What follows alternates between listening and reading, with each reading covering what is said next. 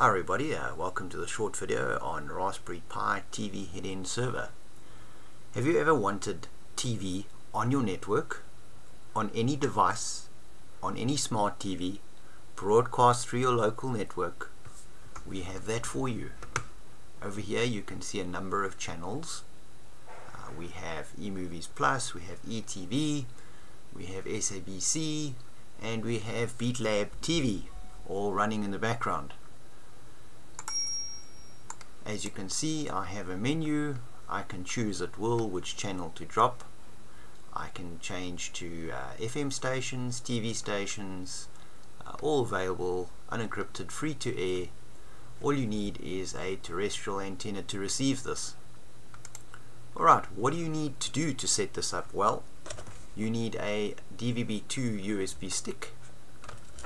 Over here we have the MyGeeker T230C. You need a Raspberry Pi on a case. You need an SD card, preferably an 8 gig to start with.